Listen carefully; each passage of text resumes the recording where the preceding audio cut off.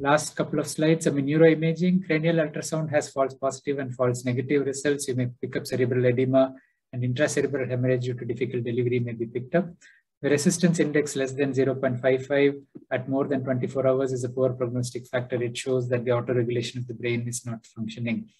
MRI is the most informative tool, though it's not always available due to resource limitation, and it's difficult, challenging to do it very early. If you do it very early, diffusion weighting may show infarct changes, but doing it too early may not have the changes you want.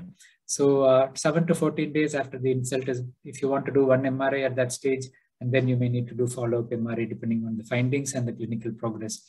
But always be clear that the MRI abnormality doesn't always translate into clinical outcomes. And at the same time, a normal MRI doesn't mean the clinical outcome will be normal. So when you speak to the family, you have to be guarded. At the same time, you can be as cautiously optimistic as you can so you don't depress them. But MRI is only reflection. It's not going to accurately predict.